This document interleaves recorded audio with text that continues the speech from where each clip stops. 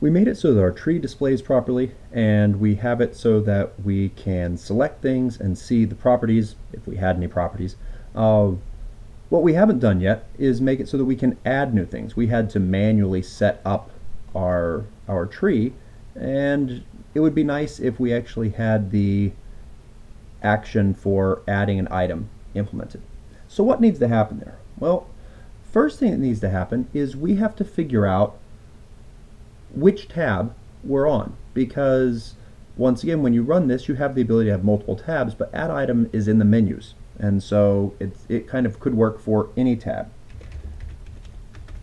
So we're going to go ahead and start off, and we're going to make a variable called current, and we need to ask our tab pane, like the tree, it has a selection model, and I'm going to go with the parentheses syntax, that has a selected index, and again the parentheses, and so this current here is an integer. It will be the index of the tab that is selected. We expect this to be greater than or equal to 0. If somehow it were less than that, then we would have a problem. Okay. If it's greater than 0, then there's actually a tab selected, and we can do something here.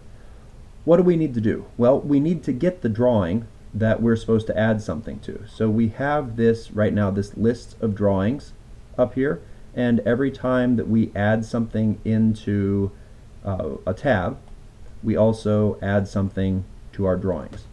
So we can go ahead and we can get our drawing by asking for drawings subcurrent. And now we need to ask the user what type of thing they want to add. So turns out there is a type called a choice dialog, which is basically set up to be a simple little dialog box. And so we can make one of these with new that gives the user the ability to select different possibilities. So for now, I'm just going to hard code into here the different possibilities that we have. We'll probably want to fix that later, but for now, this works just fine. Rectangle, transform, and text. Those are the only drawable types that we have. Now we need to pop up that dialog box and wait for the user to select one of those options. So we can say dialog dot, there is a show and wait, which will sit there, and that returns, you might have noticed, an option of string, because we built this using strings. So I'm going to match on that. Actually, probably the ideal way to do this would be to do a for each, and I actually am not going to, this is probably the last thing I'm going to do, so how about we go ahead and do this with a for each. For each, and this is going to be, we'll call our string S. The advantage of the for each, so the for each works well if we don't need to do anything in the case where there was a none, which in this case we don't. If we had to do something in the case where there was a none, we'd want to use the match so that we could do something for both some and none. In this case, we only want to do something for some, so the for each is a better fit for us. Okay, so now I need to figure out what type of drawable is well, based upon this string, I need to build a new drawable. Okay. So I'm going to call our drawable D here. I'm actually going to put in that this is a drawable. That way Scala will do type checking for me, so if I screw something up in here, it'll fix it. And at least for the time being, I'm going to match on my string S. And once again, this is one of those places I'm kind of hard coding this. There's a part of me that doesn't like this approach, but but it's not like we currently have a much better solution to this. So we'll just have to figure out, if we come up with a better way of doing this in the future, we can change our code. And there are a number of things in this code that I don't like. I don't like the fact that this rectangle has to match that rectangle, has to match that rectangle. If I misspell any of them, the code still compiles, but it won't run. So I'm going to have some logic error that's going to take a while to figure out, etc. So I'm not real happy about this approach, but it's fairly easy to write and for anyone to understand, and we can improve on it later on. Okay, so I've now made a drawable that corresponds to the text that the user chose from this option. And now I want to find out what item was selected in the tree. So I'll make a variable called treeSelect. And the reason is because you shouldn't just always be inserting at the top level of the tree. I should be able to stick something as a child of any transform, or maybe as a sibling of something that's not a transform. So let's go ahead and let's get the selection model.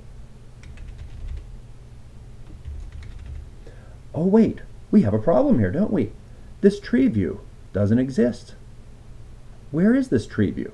And I can finish what I'd kind of like to do here. I'd like to take the selection model, get its value, and then get the selected item, but I can't because I don't have the tree view. The tree view was created down inside of here, and it never came out of here. All that we got back from this was a tab.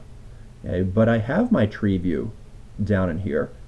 Somehow I probably need to keep track of both my drawings and my tree views. So how about we make it so that this returns both a tab and a tree view. And so then down here we can say tab arrow, what was that, drawing tree. Okay, so that code is happy, but we use, oh sorry, tree view of drawable. Tree view has to have a type parameter in order to be happy. But we're using this code in two different places when we call it, and so I can't just add this to the tab pane now because I'm returning two things. So let's do this. Control X on that. We're going to make tab, comma, tree equal that, and then I can add the tab in. I could do the same thing here. Tab, comma, tree.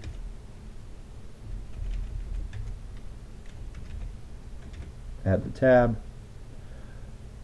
But I somehow need to keep hold of these trees in such a way that I can get them back out. And they're basically, every drawing should have its own tree. So possibly up here for drawings, instead of making this just a list of drawing, perhaps it should be a list of both drawing and tree view. And tree view of drawable. Okay. So now when we're adding these things in here, well, I need to move this line down one so that when I add this into it,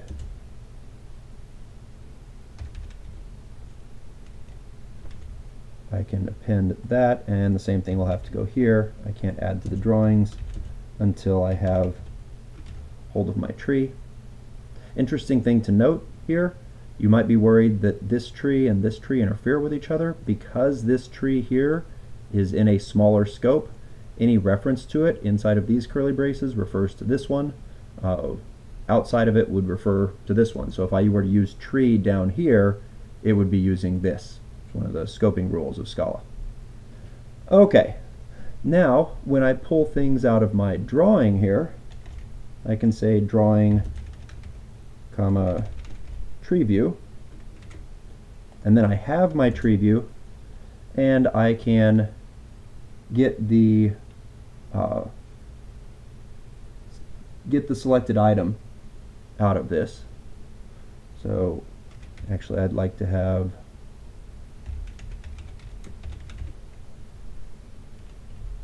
selected item dot value. I prefer this. The get methods are actually JavaFX methods instead of ScalaFX methods. And instead of calling dot value, I believe I can do that. Yep, just do the apply. And now tree select is a tree item of Drawable. And what I'd like to do, assuming that's not null, because if nothing has been selected, again, it's possible it's null. So if tree select is not equal to null, then I'd like to add it into the tree. And I'm going to assume that we have some method called tree add that will add this item D into the selection that's passed in. Now the reason why I'm going to use a method here is because I actually want to do a little bit more interesting logic in that we can only add as the child of a draw transform. Okay, and so if what I have is not a draw transform, I have to go up to its parent. And so I have to get to something that I can add inside of. So we're going to write a little method here that helps with that. And it takes an item, which is a tree item of Drawable. It's not going to give back anything because it's actually going to add. And what it's going to do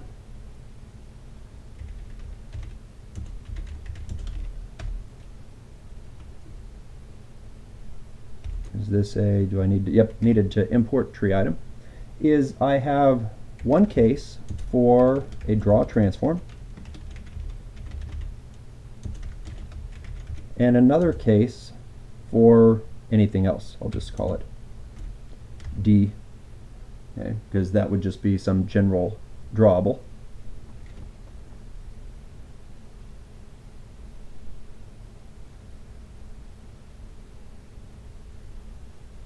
Does my draw transform? It extends drawable. We'll keep coding and we'll see if that warning winds up being of oh, it's an object property. Okay, so I might actually need to, this will just be easier to go back down to item.get value. I prefer not to use those most of the time, but in this case it gives me what I want, which is the drawable itself. So if it's not a transform, well, then it turns out that I want to call this add method, but I want to call it on the parent of the current item. So on item.getParent. And that's a method inside of the tree item, and that's part of why I'm passing in tree items and not drawables. We didn't make it so our drawables know about their parents, but the tree items do. That's just kind of built into them. Okay, if it is a draw transform, well, then we have written a method for add child. We're going to add that item D. The item that we have, we can add a new child to it.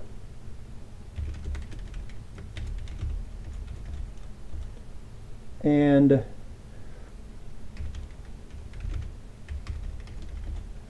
at this point, we've also changed our drawing, so we'll need to force it to redraw itself. We can make that happy by stubbing out inside of here def draw. It's not going to do anything yet. Actually, let's go ahead and put it to do. Otherwise, when we ran that, it would crash. Okay, let's try this. So we run our program, we select an item, we say add drawable, it pops up this. I'm going to actually add a transform under there, and another transform pops up.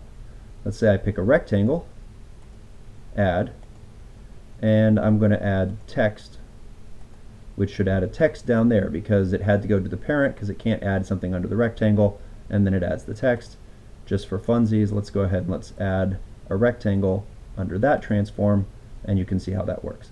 So now we have added the code that allows us to put things into our tree. We have more drawables. Unfortunately, they don't draw, and they don't yet have properties yet either. We need to come back and we need to add that functionality still.